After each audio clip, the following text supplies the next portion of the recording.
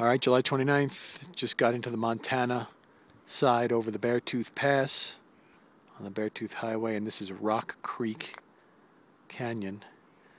We're at the Rock Creek Vista, and the clouds are up here. It's like 9,200 foot elevation, and we are on a rocky point that sticks out into the canyon. There's a thing right on you, almost. What is it? Okay. Little chipmunk scaring the heck out of me.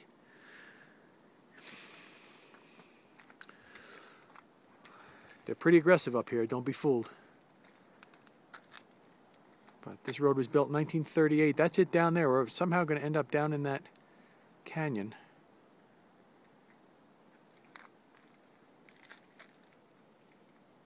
It's 45 degrees up here.